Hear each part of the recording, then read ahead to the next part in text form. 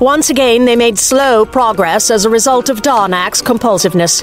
The dwarf had taken it upon himself to draw each individual tile on his map. If one of these squares hides a trap, we'll be wanting to know which one. This time, Jig had no complaints. The sluggish pace meant that he could test each tile before putting his full weight on it. He would press his back against the wall for balance and extend his toes to tap the next tile up the hall. If that felt safe, he ran to the opposite wall and did the same on that side. As the corridor was 3 tiles wide, this procedure eliminated all but one. The middle tile he simply tested with the ball of his foot. If something happened, he would be off balance, but without a convenient wall to lean against, he had no choice in the matter. Naturally, it was the middle tile that turned out to be trapped. The corner sank a half-inch. Jig leaped back, flailing his arms for balance. Which tile? Darnak hurried to Jig's side, counting as he went. 10, 11, 12... the 13th tile, center one, right? That had been too close. Jig glanced to either side, waiting for the trap to spring. Darnak's quill scratched furiously as he penned a warning about the tile. Barrius stepped closer, shoving Jig to one side. With his sword, Barrius prodded the corner Jig had stepped on. But nothing else happened. He tried again, harder this time. Perhaps it's stuck. What could be more useless than a trapdoor that refuses to open when triggered by its prey? Behind us! Smudge flashed red-hot.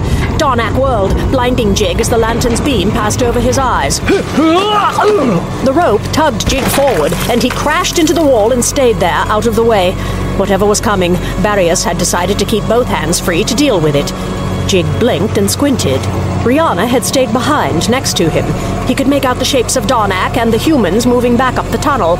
Beyond, more humanoid figures moved in silence. Jig saw the glint of weapons from the newcomers. What are they? My vision's bad enough without the party blocking my view. Rihanna had drawn her stolen knife, and her chest moved rapidly as her breathing quickened. She and Jig both jumped at the first clang of steel against steel. But what is it they were fighting? Where did they come from? Probably has something to do with the trapped panel, but what? As if in response, the wall Jig had been leaning against vanished. One moment it was there, and the next, Jig was falling back into a small alcove. He looked up. A pale, dead face looked down at him. Oh, nothing but an old corpse. The corpse raised a spiked mace to strike. Jig rolled aside as the mace crashed into the floor beside him. Smudge sprang free and hid behind the creature, out of sight. Before the thing could attack again, Jig scrambled out of the alcove.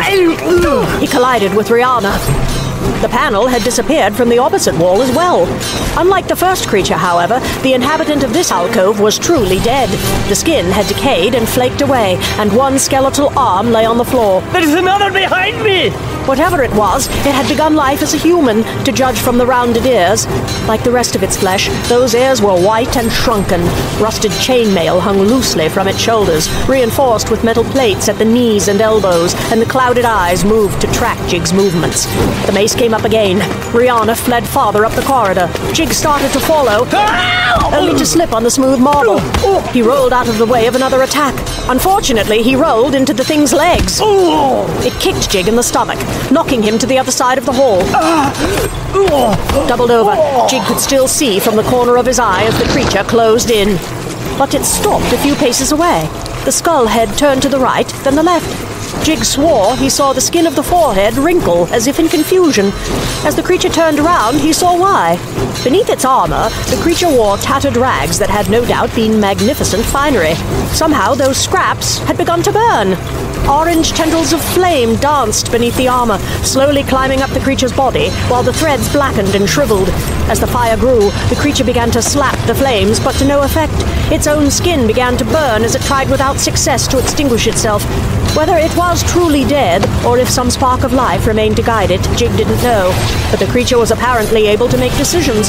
Having realized it couldn't stop the fire, it turned again towards Jig. A few more minutes and it would be consumed, but that was plenty of time to dispose of one little goblin. Jig scooted backward until he bumped into the bones that had fallen out of the far alcove. In his desperation, he grabbed the arm bone and flung it at the approaching creature. It ducked out of the way and the bone slid into the far alcove. The far panel reappeared. Jig stared. The panel was really back.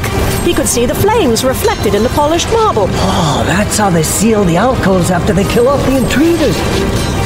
In here! Brianna just stared at him, looking confused. He grabbed her arm and threw her into the open alcove behind him. Even as she collided with the skeleton, her weight triggered the magic. The marble panel began to shimmer into existence. The creature swung as Jig leaped.